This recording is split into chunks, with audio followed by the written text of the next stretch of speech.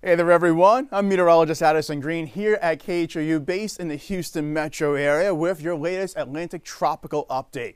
And of course, as we continue to go through the month of September, we continue to see storms develop left and right, and we are tracking two storms, Peter and Rose, out there in the open waters of the Atlantic Ocean, but also two tropical waves. One's more of an interest than the other one, but let's discuss, shall we? So the latest information we got here for you is Tropical Storm Peter is up against some strong wind shear, but it will have some minimal impacts towards some of the Caribbean islands, mainly up across the northern section of the Leeward Islands, the U.S. and British Virgin Islands, Puerto Rico, Hispaniola, the island that's shared by Haiti and the Dominican Republic, as well as up towards the eastern side of the Bahamas. Tropical Storm Rose, it's also struggling to get itself organized and together, but it will thankfully stay out to sea with very minimal impact to some of the Cabo Verde Islands as well as the Azores and the Canary Islands. There is one tropical wave that is up across the northern sections of the Atlantic Ocean that will fade away, or at least not be of much concern to many out there. And then another one that will likely become our next named storm, in which case the next name on the list will be the S-named storm. That would be Sam, that would be trussing off right there if it does happen to develop, which right now is looking to be a high chance of development in the next 2 to 5 days. But we are definitely going through this list and rather quickly. In fact, we are on pace of the two record-breaking seasons, 2005, in which case we went for the first time into the Greek alphabet list, and then last year, 2020, when we went for the second time into the Greek alphabet list, in which case after that, they are no longer being able to use the Greek alphabet list at all. Instead, we get a supplemental alphabetical list right here. You'll see to replace these names if we happen to get past Wanda. And we certainly can do that, as we are still going to be going through a pretty active portion of the hurricane frequency portion of the year. Going in throughout October, we can see a little peak right there in terms of tropical activity for both tropical storms and hurricanes. And as you make your way in towards November, both of that activity starts to go on down. The reason why there is that little spike up there in October is that sometimes we get a little bit of some storm activity developing a little closer to home, so to speak, closer towards the United States and Central America, especially when we get one of these strong cold fronts to come on down. They make their way down across the United States, go in towards the Gulf of Mexico, at least the tail end of it, for instance, kick off a little bit of some rotation right there, and you have enough moisture and enough other ingredients to get things going. A little spin in the atmosphere up aloft can possibly start a tropical wave, and in which case you get a tropical storm to develop and then possibly become a hurricane. But thankfully, all of that becomes not much of an issue at all once we make our way in towards December, when a lot of the ingredients are not there for tropical growth and development. So, looking across the big picture, shall we? We can go across from the Gulf of Mexico, the Caribbean, in which case both of those portions of the Atlantic Basin are quiet. That's some good news right there. The Atlantic Ocean, however, is a little bit more active. We have Peter right here, it's a tropical storm. So is Rose, tropical storm as well. We have this disturbance number 2. That was the remnants of Tropical Storm Odette that formed several days ago, and it wasn't lasting long. In fact, it got kind of quickly transitioned towards an extratropical system, which means it goes from having a warm core to having a cold core as it's losing its tropical characteristics, starts to gain a cold front and a warm front perhaps. Well, there is indication that it may start to drift on down towards a southeasterly direction, in which case it runs into some slightly more favorable conditions for regrowth and development. That's where you get a 30% chance in 2 to 5 days. But either way, it's up in the open waters of the North Atlantic, and if it does get picked up by the jet stream and carried north and east, it may impact eastern portions of Greenland or Iceland, or maybe in towards Scandinavia if it happens to survive that journey through those really cold waters. The other disturbance, that's now Invest 98L, so it's officially being tracked by the National Hurricane Center, which means we have the various computer spaghetti models as well as some stats, and we'll show you those stats in just a moment, on that tropical wave, which is certainly looking like it's going to get its act together in this red highlighted area. That's where we do have that 80% chance of development in 2 to 5 days. But for the next 2 days, next 48 hours, that chance is low, around 30% or so. So let's make our way in towards Tropical Storm Peter's point of view, I should say. We have this area just north and east of the Leeward Islands to put your bearings in perspective, and here's Puerto Rico. And as we look at this system right here, we can certainly see that the surface winds are starting to get a little bit more of a closed area of circulation. But what we're also seeing is that as we look at the infrared satellite imagery, where are the cloud tops? Where's the convection? pretty much on one side of the system and being carried away from the central area of circulation as we speak. In fact, you can see a little bit of a drift over here and a whole lot more drift over here. So we have two factors right there helping to take away that convection from the center of circulation, that is Peter, and trying to carry it away from that point of view. Now, as we look at the upper level winds, that's at 250 millibars, which is pretty much the same altitude a jetliner flies, that commercial jetliner, I should say, and the water vapor imaging loop, which is kind of like an X-ray scan, allowing us to see where the moisture is and where there's dry air. And we can see right there, as we put those two layers together, we have a big swirl in a clockwise direction right here. That's an upper area of high pressure. That's favorable, stable air. Over here, towards the north and west, that's an upper area of low pressure swirling in a counterclockwise direction. Both of these are helping to act like a pulley system and trying to transport that moisture up and away from where we do have Peter to the north. The only problem is Peter wants to hold on to its tropical moisture. It doesn't want its core to be exposed as it's trying to travel towards a west-northwesterly direction. But while it's trying to do so, you can see it'll be running up into some upper level winds right here that want to take it towards this vicinity. And in fact, that's where we do eventually see that track for Peter having it go over time. It'll travel towards a northwesterly direction, and it's doing so right now at 15 miles per hour. But as it makes its way eventually over the next several days, it'll start to get more of a northerly, then northeasterly turn, weakening as it starts to move on in across these slightly cooler waters of the western portion of the Atlantic Ocean, and then eventually become a tropical depression. But it may start to reform back into a tropical storm as it runs even into some cooler waters as you look at your ocean heat content layer. So let's track Peter, shall we, as we watch it go across its journey. It still has wind sustained of 50 miles per hour, but not for long as it's struggling to keep itself organized and together. It'll likely weaken down to 45, then 40 miles per hour over the next 48 hours or so, and then eventually weaken towards a depression, and then possibly re-strengthen to a tropical storm. Bermuda, is right in the path potentially of this system, and whether it's a strong tropical depression, a weak tropical storm, either way, it'll bring minimal impacts towards the island nation with some rough wave activity, rough surf, maybe a little bit of a little rise in sea levels as we watch that storm surge, very small storm surge, push over that way, as well as get some rain bands coming on in if we don't see the system completely fall apart before that happens. Now let's head on out towards where Tropical Storm Rose is, which is just coming in off the western portion of the African continent, and those are the Cabo Verde Islands right there. You can see where we do have a couple of names listed for some of those townships over there. So the latest advisory as of 10 a.m. Central Time has winds sustained of 40 miles per hour, so it's a weak tropical storm. It's traveling to the northwest at 16 miles per hour.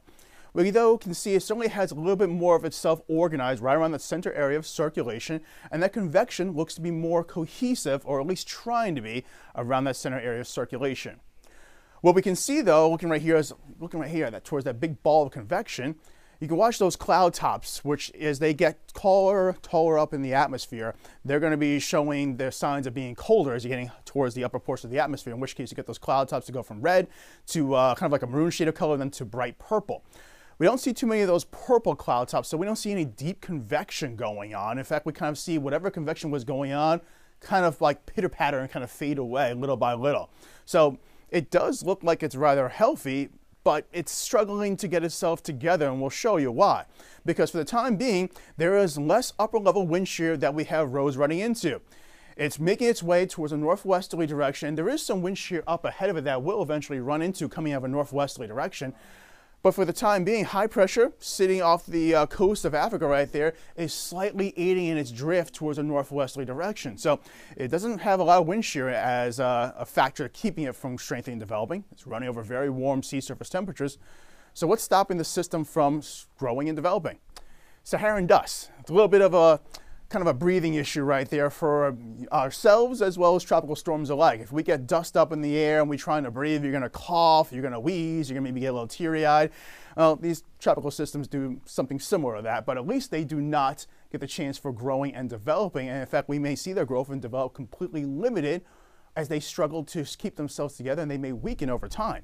But that's what we have right here for you, the Saharan dust layer, as we watch it coming on in off the African continent. And you can see it's certainly making its way over across where Rose is located. In fact, it's going right over Rose. So That's why that convection that we showed you earlier on is struggling to get itself going and firing up and eventually trying to get a sustaining, strong tropical storm, and then in which case after that a hurricane. Instead, we kind of get it kind of like pitter-pattering, just slowly making its way across the open waters of the Atlantic while it's trying to get out of this dusty air mass up aloft and trying to move into some slightly more clearer skies up ahead. But as we track Rose over time, we can see that it'll eventually stay as a tropical storm as it makes its way towards the northwesterly direction, but eventually weaken down towards a depression as we get in towards Wednesday and in towards the end of the work week and into the weekend.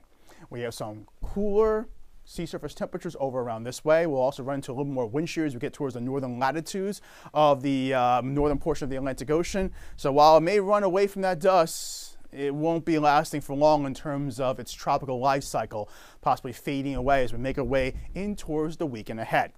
Now let's make our way into where tropical wave Invest 98 is located, and to put into perspective, there's Rose we were just talking about just on the corner of the banner right there. So as the latest information from 1 o'clock Central Time from the National Hurricane Center, it has winds sustained of 30 miles per hour, and it's moving to the west at a pretty good clip, 18 miles per hour.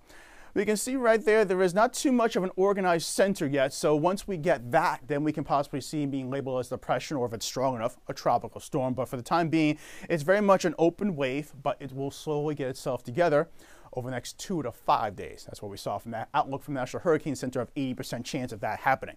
Convection, though, it was rather robust at first, and it's kind of faded away. Do see some pockets of that towards the northern portion of it, as well as the western half as well. But we don't have it going completely around the center of circulation, indicating a closed, tight system. So that's what we do not see a strong tropical depression or tropical storm coming on in. Now, as we track the spaghetti plots, the various computer models, this is where we see if they're all in agreement or if they widely disagree and where we may see this invest go. And for the next several days, they're all in pretty much agreement. It's traveling towards a west-northwesterly direction. But then over the course of maybe about 5 to 7 days from now, we can see those models all starting to branch out, and there's various discrepancies in terms of where it may go. There is, though, a general consensus right here that it may travel towards a northwesterly direction, but we can't rule out those outliners because all it takes is one of these outliners right here to be verified, and we're like, oh, well, we should go with that one. But for the time being, we go with the consensus, and we can see it's going to be heading in towards a northwesterly direction. So we'll take two of those models, the American model in yellow and the European model in red, and we'll track them as they are two of our most trustworthy long-range models, especially when we're talking about tropical systems. So there's the location of Invest 98L. And as we move forward in time, we can look for a closed circle indicating a closed wave, in which case that's where the center of circulation is likely to be of the system over time. Heading into Wednesday morning, the European model says we have a closed circulation right there as it's traveling almost due west. The American model says not quite the case. Maybe a broad wave that's trying to close itself together. Either way, it's heading westward. Fast forward, shall we, in towards eventually Friday at noon, lunchtime right there, and the European model has a little bit further westward and a little bit more organized. We see more of these tight concentric circles, those isobars closer together, indicating we have a strengthening system. Meanwhile, the American model in yellow does eventually say the system will get its act together. It's just a little slower in its journey heading towards a west-northwesterly direction. Now, as we make our way in towards the weekend and then eventually into Monday of next week, we now have the European model saying, yes, we're going to be having not only an organized system, perhaps a very much strengthening tropical system, possibly looking at a strong tropical storm or a Category 1 hurricane, even a Category 2 hurricane, depending upon several other variables. But either way, a lot of the Leeward Islands right there, the Caribbean islands, need to be on alert, I should say, because we have this system potentially going towards the northern portion of the Leeward Islands. The U.S. British Virgin Islands, for instance, are potentially in that path. Meanwhile, the American model also has it strengthening, developing, becoming more organized, possibly a strong tropical storm or a hurricane, but it's also saying the system will be a little slower in its jog. I'd be more looking forward towards seeing where the European model has the system going opposed to the American model, because the American model verifies it has the system taking its sweet time across the open waters of the Atlantic Ocean, in which case you don't get any friction from any land masses. You have plenty of sea surface temperatures that are running very much on the warm side for it to feed off of, and for the most part in this part of the Atlantic Ocean, the wind shear is at a lowered pace, a lowered level. So it has a lot of factors bearing in mind that it can survive that journey that allow it to strengthen, grow, and develop in towards possibly a major monster storm. But for the time being, we're keeping our eyes on both of those models as well as the other spaghetti plots to see where this system may go. So here's some final thoughts as we start to wrap up this video. Peter and Rose will both be around for a few more days, but won't impact any land masses directly outside maybe some rough wave activity, especially for the Bahama Islands. Bermuda, need to keep in mind, we may have Peter swing up towards your vicinity, but maybe just a remnant low at best, or maybe just a weak tropical depression. Invest 98L could become Sam in a few days, and interest in the Caribbean need to keep a close eye from over towards, say, Guadalupe, in towards Puerto Rico, as well as up towards the Bahamas, maybe dealing with this system potentially about a week or 10 days from now. And the Gulf of Mexico is quiet for now. That's very good news for any interest along the Gulf of Mexico coastline, all the way through Mexico, down towards Central America, but the GFS model hints at something forming in early October. And by something, I mean we could get a tropical wave or a depression. It's too far in advance for us to get a really firm lock on what we may potentially be dealing with, but either way, that's why we look at these models every single day, sometimes multiple times a day, to make sure we get the latest information as it continues to evolve and unfold. Have any questions, thoughts, or concerns? Feel free to reach out on social media. I'll be reachable on all these accounts, and I'll be back tomorrow with another weather video.